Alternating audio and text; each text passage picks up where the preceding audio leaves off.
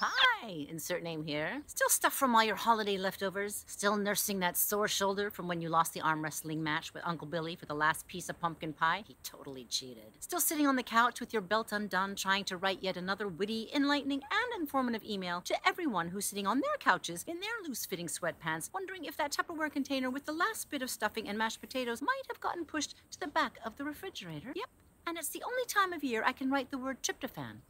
There. Done till next year. Well, pause Holiday Inn and prop yourself up on that pillow, because the aforementioned tryptophan's gonna kick in pretty soon, and we gotta get back to me telling you about how we're making our new immersive and interactive show, Allison. Storyboards, people, storyboards. They're not really boards. They're pieces of paper, or digital pieces of paper with pictures on them. It's a movie. It's flat, and it doesn't move. You thought making this entertainment stuff was easy, huh? Yep, non-moving movies. A storyboard lets you draw that story out of your head, so everyone can see just how crazy you are. Like this. Here's the opening to Allison. But that looks like a stick figure, you say. Sure, but remember, I went to music school, not art school. So give me a break. It's also enough for you to take to someone who went to art school, who will take pity on you, draw new pictures, and make you look good. Intriguing, right? Where are we? What's going on? Is everybody a stick figure? That's the secret. Create intrigue and don't bore people. So they'll hang around to get some of these questions answered. And frustrate the hell out of them when the title card, "To be continued," flashes up on the screen. Dude, seriously? To be continued? What's in it for me? Sorry, what?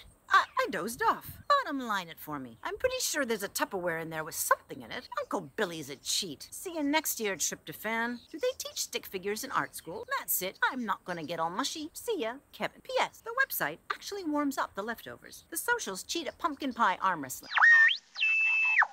I'm pretty sure there's a tryptophan. I'm pretty sure there's a tryptophan.